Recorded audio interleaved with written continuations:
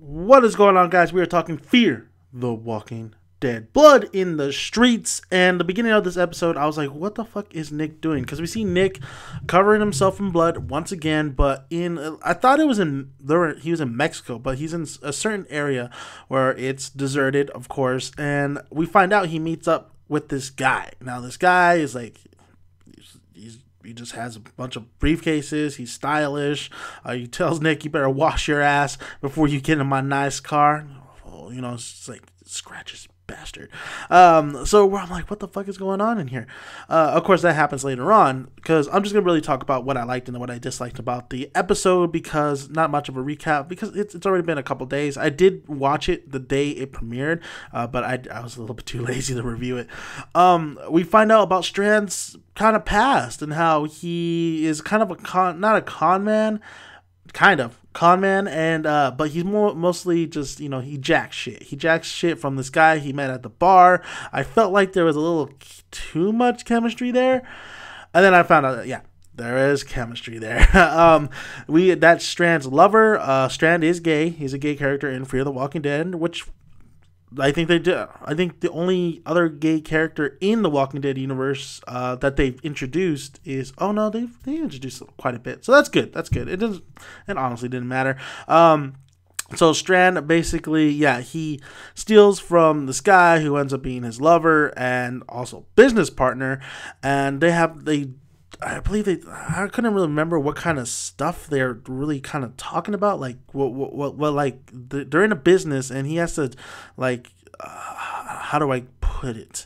He has to go, when a zombie apocalypse happens, he has to close out some accounts or some shit like that. So he closes out some accounts, he says he'll be back. So that's the guy, his lover is basically the guy he's going to meet up in Mexico. Even when Nick came and got the guy's assistant, he's like, what do you mean? All of us? Like, it was only supposed to be Strand, so that was, they're not expecting this whole group of people. But Strand's story, I think applies. I think Strand is not. He is a con man. They're throwing shade at this character, but overall, I think he has. You could tell. When he's he has a heart as well. He has a heart as well. It seems like he's not. He's still shady. You got to watch out for Strand. But overall, I think he is trying to rescue everybody else. The whole crew, Travis and everybody. And speaking of Travis and everybody, speaking of Alicia, the guy I actually talked to in the fucking radio ends up barging in and ends up taking over the fucking ship. Strand goes running away, but then they shot at his raft, and now he's like pretty much sinking in the water. But we see all these guys come in, take over, waiting for their leader to come. They're waiting for the boat to actually start, but they're waiting for a leader as well to come.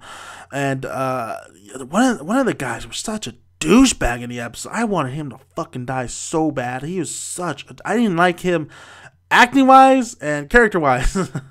Well, I guess acting-wise, he did a really good job, because I really hated this guy and I wanted him to die, right away.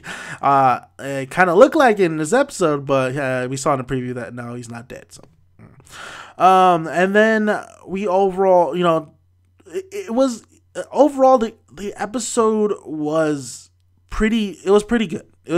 There was nice little moments. There was nice what the fuck moments, with Nick. I didn't get what Nick was trying to do, but then it all came together. So it was good that they kind of had it all over the place until it all made sense towards the middle and the end.